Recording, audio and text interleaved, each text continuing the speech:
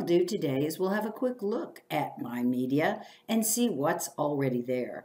We'll look at how to upload your own media and then how to use media in buttons in interactive activities.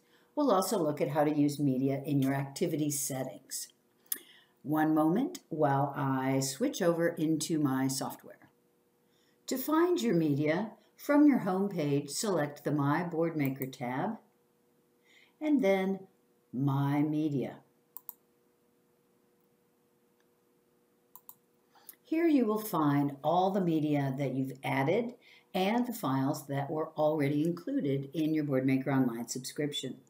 To narrow down, I can use the drop menu here and have a look at just the video files. Let's do that.